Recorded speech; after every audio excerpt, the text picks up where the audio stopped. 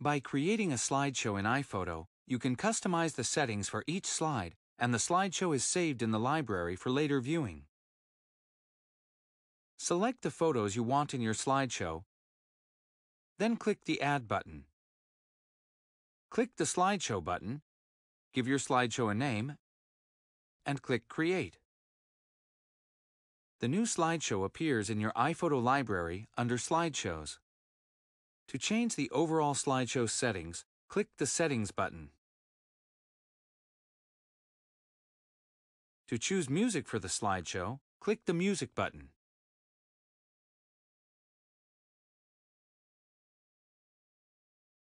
To change the settings for individual slides, select the thumbnail for the slide you want to change, then use the controls at the bottom of the window. Click Adjust to change the duration or transition for the selected slide. You can customize the Ken Burns effect to pan and zoom exactly where you want. Check the Ken Burns effect box and use the size slider to set the size of the photo at the start and end.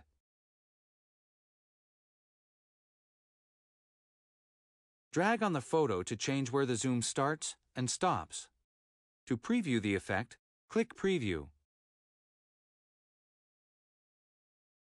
When you're done, click Play to view your customized slideshow.